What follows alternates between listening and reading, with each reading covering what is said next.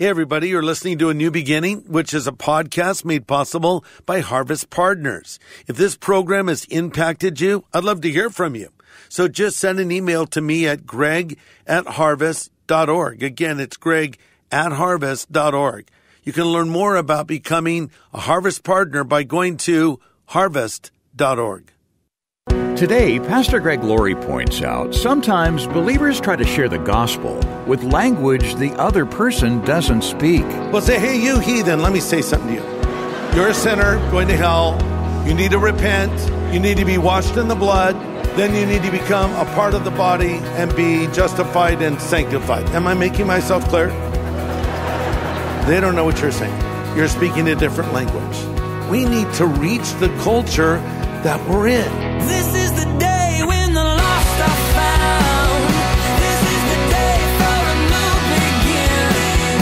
Amazing grace, how sweet the sound.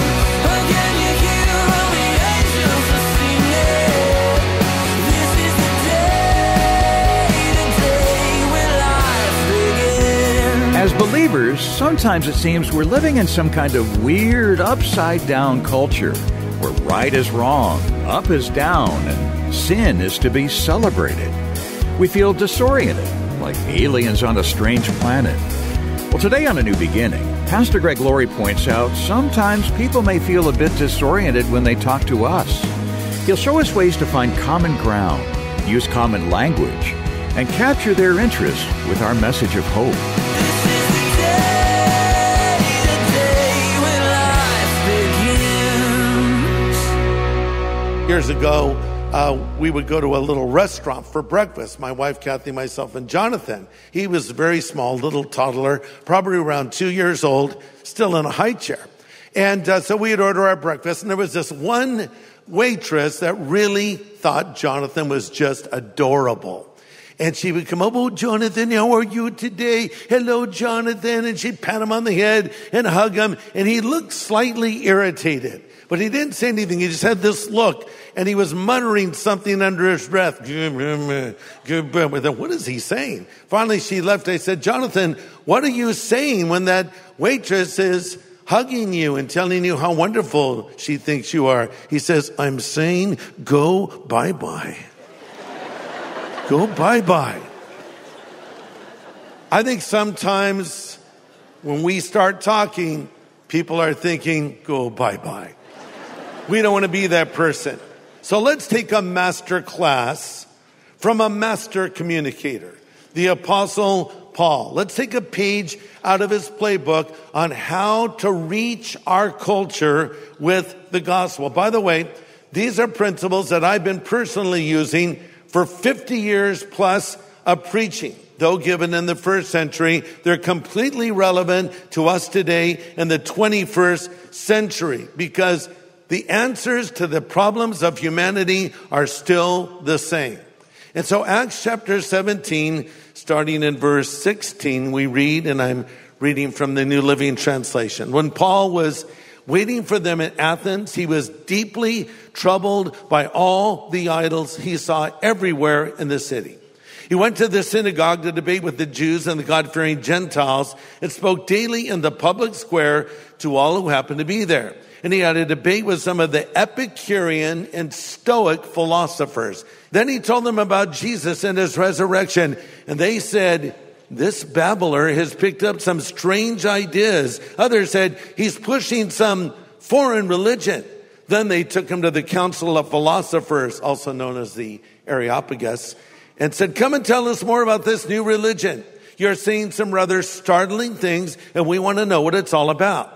It should be explained that the Athenians, as well as the foreigners in Athens, seem to spend all of their time discussing the latest ideas. I'd underline that. That's interesting. Underline that. So Paul, standing before the council, addressed them as follows. Men of Athens, I notice you're very religious. If you were to give this statement today, you would say, people of America, I see that you're into spirituality. That's effectively what he was saying. And I was walking among your many altars, and one of them had this inscription on it, to an unknown God. You've been worshiping him without knowing who he is, and now I wish to tell you about him. So how can we be better communicators in the time in which we live? How can we not be the person that comes down the street and have people say, go bye-bye? Okay, so if you're taking notes, here's 6 principles on how to bring the gospel to our culture. Point number 1, effective communication begins with a burden. Effective communication begins with a burden. Look at verse 16. While Paul was waiting for them in Athens, he was greatly distressed that the city was full of idols. He was just grieved to see the absence of the living God, and in his place, every conceivable substitute. And I wonder if you ever feel that way. I know I do. You know, when I look at a news site, it's so frustrating to me to see the evil in the world. But we need to reach the culture that we're in. Paul went into their world. The Areopagus, Mars Hill, was sort of the town square. He just went right there in the epicenter of everything. Said, hey, I was walking around your city. I was checking things out. And I saw that you have all these gods you worship, but there was one altar erected to the unknown God. I think the idea was, hey, in case we miss one God, let's just erect this to the God we missed, right? I want to talk to you about the God you don't know about. Bringing me to my second point, Paul was culturally relevant. He was culturally relevant. It's called reading the room. Paul quotes one of their secular philosophers to build a bridge to his audience. And that's so important so people know we live in the same world they live in. This is a powerful way to start. Jesus himself did this. Remember the woman at the well? She was ostracized from her community, had no friends to speak of. She had been married and divorced 5 times and was living with some guy. And she comes to the well to draw water in the heat of the day, and there sits Jesus, a Jew, in Samaria. That was pretty unusual. And then he asks her a question. Hey, could you give me a drink of water? She says, why would you, a Jew, ask for a drink of water from me, a Samaritan woman? Don't you know Jews have no dealings with Samaritans? He said, if you knew who you were talking to, you would ask him and he would give you living water. And the conversation began. What was Jesus doing? He was building a bridge. He could have started by saying, hey, you, immoral woman, harlot, come here. Was she an immoral woman? Yes. But what did Jesus do? He appealed to her inner thirst. Lady, I know why you're married and divorced 5 times and living with some guy. I know that you're trying to fill a void in your life with men when really what you need is a relationship with God. He says to her, if you drink of this water, you'll thirst again. Great way to start. So Paul does the same thing. Look at verse 28. He quotes one of their, we'll put it in quotes, secular poets. Hey, you have a poet that says, in him we live and move and have our being. And as one of your own poets says, we are his offspring. See, here's our problem, is we try to talk to an unbeliever in a cryptic Christianese language that only we understand. Well, say, hey, you heathen, let me say something to you. Uncircumcised Philistine, let me tell you something. You're a sinner going to hell. You need to repent. You need to be washed in the blood. Then you need to become a part of the body and be justified and sanctified. Am I making myself clear? They don't know what you're saying.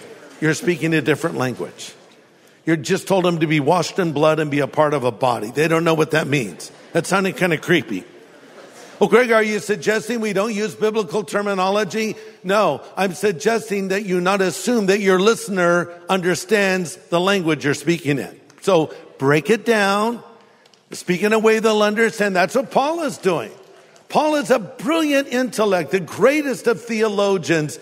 He knew Roman philosophy, Greek philosophy. He knew it all, but he breaks it down in such a simple way. He says, I want to talk to you about the unknown God. So Paul now continues on with this message to these people, telling them how to come into this relationship with God. Bringing me to point number 4. We must preach a biblical message. Okay, yeah, build a bridge to your audience, connect to them, but ultimately, The power is not in a quote from a secular philosopher. The power is in the Word of God. That's where the power is. So we got to get to this. If we don't get to this, we've missed the point. God himself says of Scripture, Isaiah 55:11, so shall my word be that goes forth from my mouth. It will not return unto me void. It will accomplish what I please and prosper in the thing for which I send it. This book that is given to us from God is sufficient to meet our spiritual needs. 2 Timothy 3:15 says, all scripture is inspired by God and it's profitable to teach us what is true, make us realize what's wrong in our lives. It straightens us out. It teaches us to do what's right. It's God's way of preparing us in every way, equipped for every good thing that God wants us to do. And guess what? People want to hear biblical preaching today. They actually want to hear it. Christianity Today ran an article with the headline, the hottest thing at church is not your pastor or worship leader. The article goes on to say what people are looking for when they come to church is preaching centered on the Bible. The conclusion was sermons that teach about Scripture are the number one reason Americans go to church. The Bible, we want to hear it, don't we? People were polled recently in another article, and they were asked if they wanted longer or shorter sermons. Their answer, longer sermons, okay? Not boring sermons, but they want to hear more of the Word of God. Listen, my job is not to make the Bible relevant. The Bible is relevant. I just need to let the lion out of the cage and let the Word of God do what it does best, change lives. So Paul's message was biblical. Pastor Greg Laurie will have the second half of his message in just a moment. Hearing about listeners who are helped because of Pastor Greg and Harvest Ministries is so encouraging. Hi, Pastor Greg. I want to send an enormous thank you. Jesus has been a rock in the unrelenting years of storms in my life, and your daily podcast messages have played a large part in helping me. I appreciate your humor, as it made me laugh on days that I struggled not to cry. And your impactful, practical messages picked me up on days I felt like I was on the floor.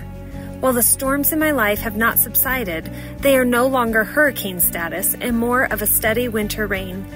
But I no longer feel like I'm drowning and can more easily breathe again. God bless you for your constant support and encouragement, Pastor Greg. We're so blessed to hear comments like this. Has Pastor Greg heard from you? Why not drop him an email? Send it to greg@harvest.org. Do it today while you're thinking about it. Again, that's greg@harvest.org. Well, today, Pastor Greg is offering some important guidelines on sharing the message of the gospel effectively. He continues now. When you're talking to someone one-on-one, and understand the word preach, I know we're to go into all the world and preach the gospel, doesn't mean you have to yell. I've seen people yelling when they're talking to someone. And Jesus said, stop that. Just calm down, lower your volume, and say it conversationally. The Word of God is still powerful even without an elevated volume. Just because there's power in this Word. And you build a bridge. You connect to the person. Listen, if you want to win some, be winsome. Be a nice person. Be a friendly person. Be a loving person. And then tell them what the Word of God says. And that's what Paul did. Point number 5. Our message must focus on Christ crucified and risen. Look at how Paul closes the deal. Verse 31. He's appointed a day in which he will judge the world in righteousness by the man he has ordained. He's given assurance of this to all of us by raising him from the dead. That's the message. Okay, guys, I built the bridge. I'm giving you the Word of God. Here's the bottom line. Jesus is the answer.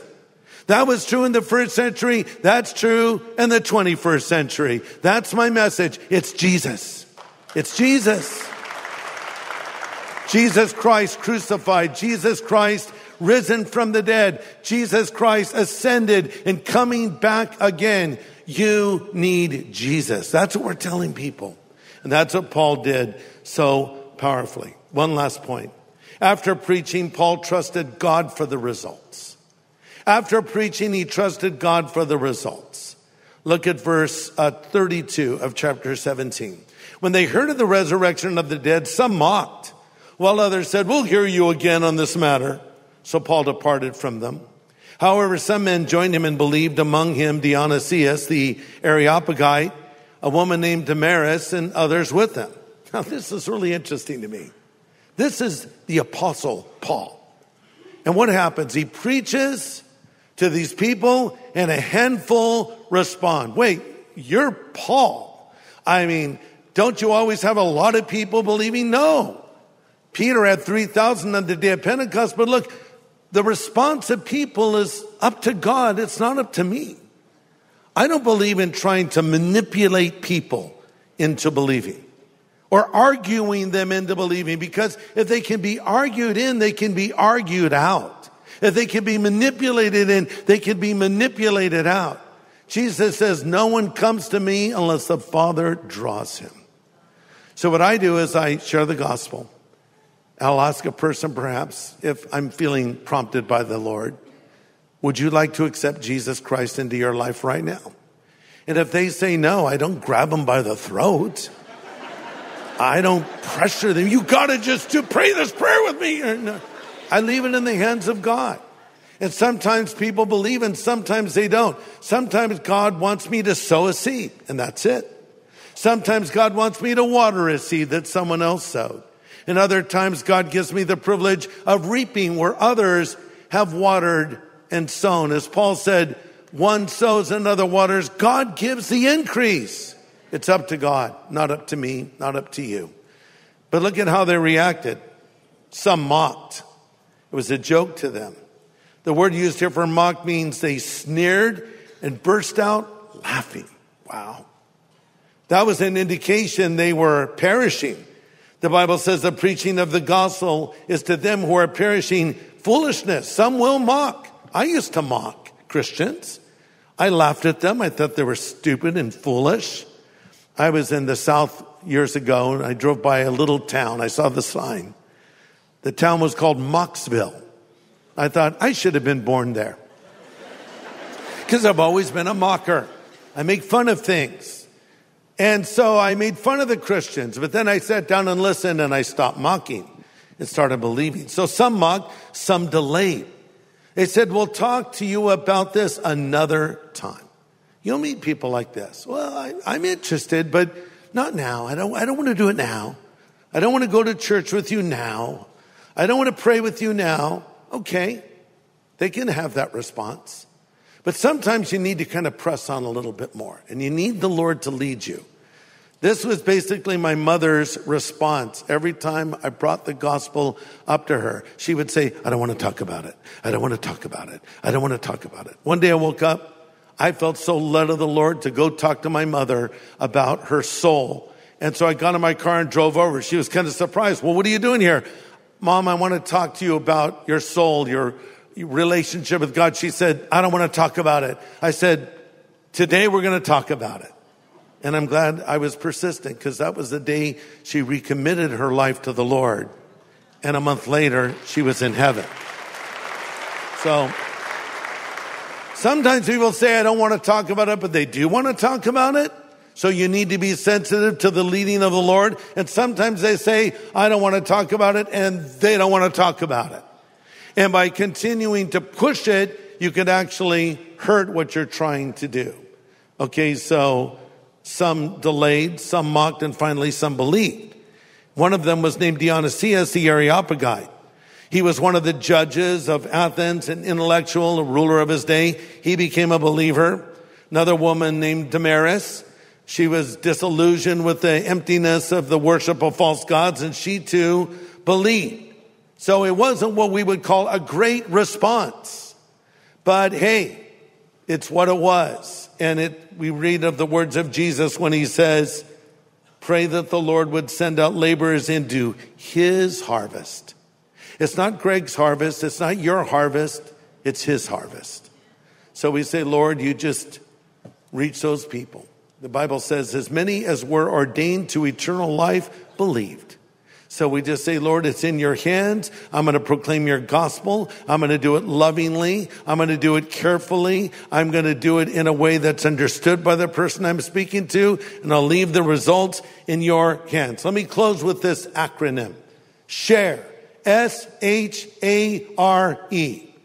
Every one of those letters stands for something, and it sort of sums up what we've just read. S stands for sensitive.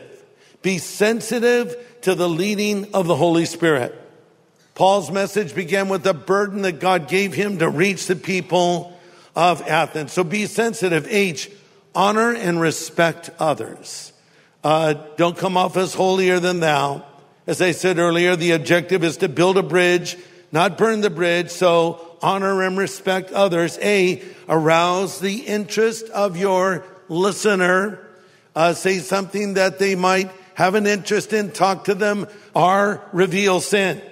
You know, you come to a point where you've said all these things. You've built all your bridges. You've told them God loves them. But you got to tell them they're a sinner. And you have to define what a sinner is. And I always include myself when I call someone a sinner. I'll say, you're a sinner. I'm a sinner. We're all sinners. Because sin means to miss the mark. You fall short of God's standard. So you have to tell them that as well. Reveal sin. And E, explain the way of salvation. Tell them how to do it. Tell them how to believe in Jesus. Tell them how to come into a relationship with him. Share. S, be sensitive. H, honor and respect others. A, arouse the interest of your listener. R, reveal sin. E, explain the way of salvation. Oh, listen, God can use you. Oh, God will use you. But will you say, Lord, here I am, use me? Let me come back to a point I raised earlier. How do you become a Christian? You admit to God you're a sinner, and you ask Jesus Christ to come and live in your heart and life as your Savior and Lord. And he can do that right now because he stands at the door of your life and he knocks. And he says, if you hear his voice and open the door, he will come in. If you've never asked Jesus to come into your life, you can do it right here, right now. Let's pray. Father, speak to every heart. And if there's anyone here, if they don't know Jesus yet, let this be the moment they believe. If you want Jesus Christ to come into your life and forgive you of your sin, I want you to just pray this simple prayer after me. Just pray these words. Lord Jesus, I know that I'm a sinner, but I know that you're the Savior who died on the cross for my sin and rose again from the dead. I turn from my sin now, and I choose to follow you from this moment forward as my Savior and Lord, as my God and my friend. In Jesus' name I pray. Amen.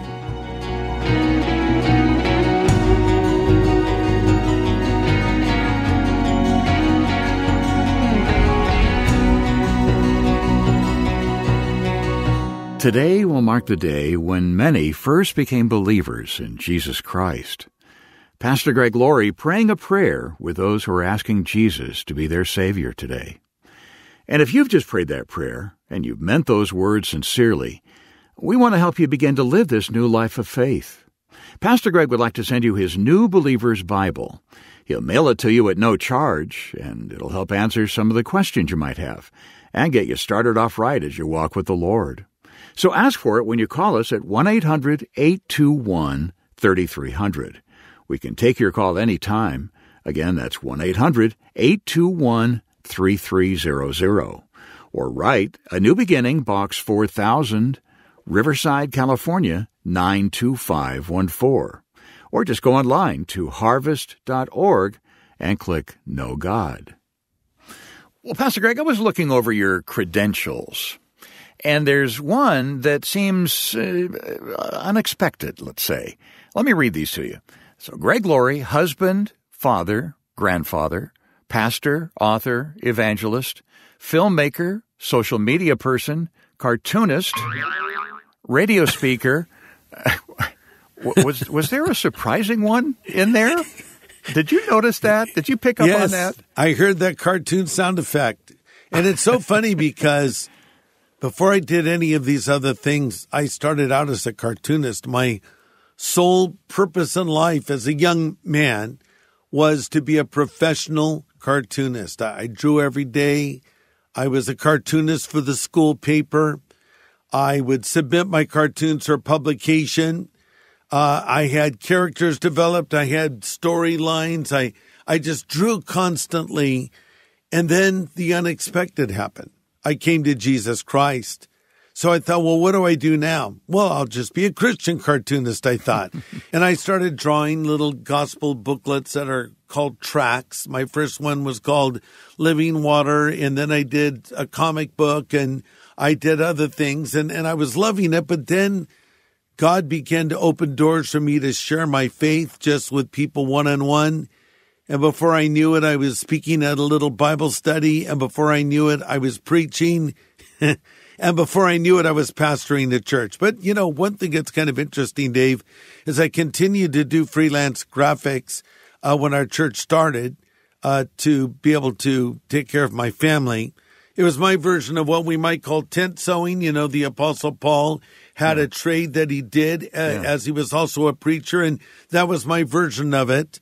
And it was something I always loved. And then as the years passed, I continued to draw more for my own entertainment and the entertainment of my grandchildren and a few other people that I would do caricatures of. But recently, I've returned to my cartooning roots, and we've started doing some animated cartoons featuring characters I developed when I was very young, probably around 18 years old. Ben Born Again and his little buddy Yellow Dog. And I've been having a blast working on these cartoons because even though it is work and there's a lot involved in producing an animated cartoon, I would also say when I work at it, I almost feel like I'm at play a little bit. You're cheating. Yeah. Well, we're excited that we're actually releasing some new episodes of The Adventures of Ben Born Again and Yellow Dog. There's quite a number of episodes that our listeners can log on and watch right now. Isn't that right? That's right. If they go to our app, it's called Harvest Plus, and I strongly recommend that all of our listeners download this app. It's chock full of amazing spiritual resources, and we're constantly adding to it. Think of it as sort of a Harvest version of Netflix. We have our films that we have done like Steve McQueen, The Salvation of an American Icon, Johnny Cash, The Redemption of an American Icon, A Rush of Hope, and other films. But then we have our podcasts. We have the radio show you're listening to right now. We have daily devotions. We have all of the messages that I do at church, our TV program, and we have the Ben Born Again cartoon. So you can go and watch them together with your whole family. And I think you'll find that the kids will love them, but the adults will love them too, because I'm always putting in gags and fun things for older folks as well. But they're not just cartoons to entertain. They have a purpose. And the ultimate purpose is to point us to Christ and to reinforce biblical truths. For instance, we have one that's called Never Kiss a Jellyfish Goodbye. And really what it's about is how to resist temptation. And it's based on a true story involving my grandson Christopher when he was out on the ocean and his mom called him in. And he came in and his face was all red. And she said, honey, what happened to your face? He said, Mom, me and my friend were out in the ocean playing with the jellyfish. And when you called me in, I kissed him goodbye. She couldn't believe he did this. She told me this story and I thought, okay, that's going to be in a cartoon. So what happens now is instead of my grandson Christopher, it happens to Yellow Dog where he's out in the ocean and he kisses a jellyfish goodbye. So here's a little audio sample of what happened to Yellow Dog after he did that. Ow, this hurts. Yellow Dog, how did a jellyfish get on your face?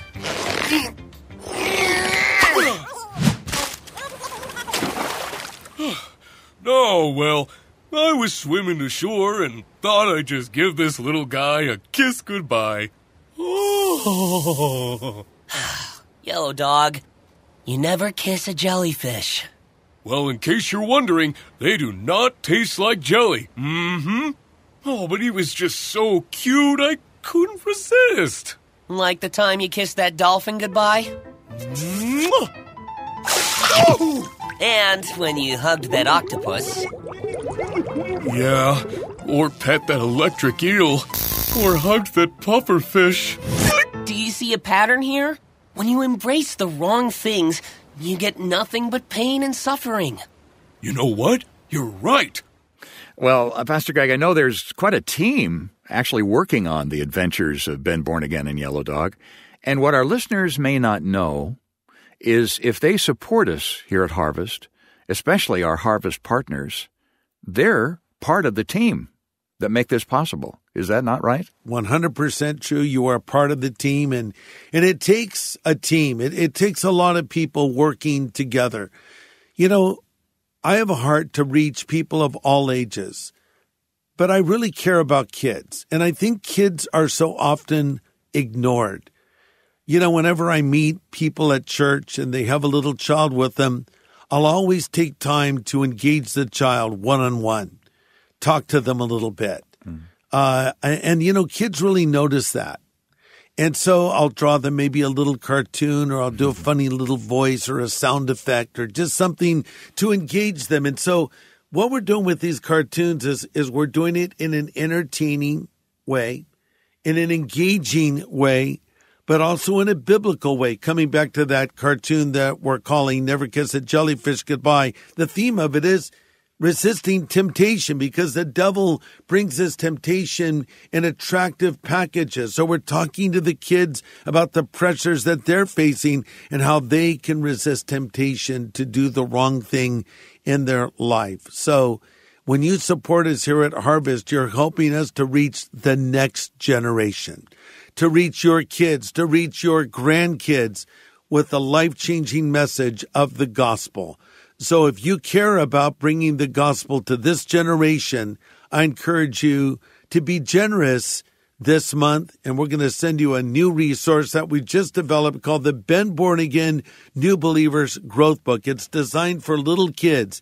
It's sort of a way to get the kids grounded in the basics of the Christian faith. Again, a brand new resource that we'll send to you for your gift of any size. But I'm going to ask you to be generous, because it enables us to try new things, to go places we've never been before, with the only message that can change the human heart of both older folks and younger folks. Yeah, that's right. So listen, get in touch with us and make a one-time donation or become part of our team as a Harvest partner. And we'll thank you by sending this new Ben Born Again New Believers Growth Book. And thanks so much for being an important part of the work of Harvest Ministries. You can call us at 1-800-821-3300. That's 1-800-821-3300. Or write A New Beginning, Box 4000, Riverside, California, 92514. Or go online to harvest.org. Well, next time, we'll see how important it is to run this race of life with our eye on the prize. Join us here on A New Beginning with pastor and Bible teacher Greg Laurie.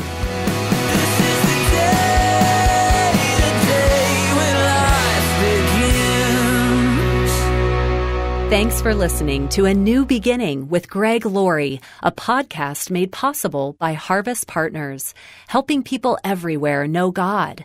Sign up for daily devotions and learn how to become a Harvest Partner at harvest.org.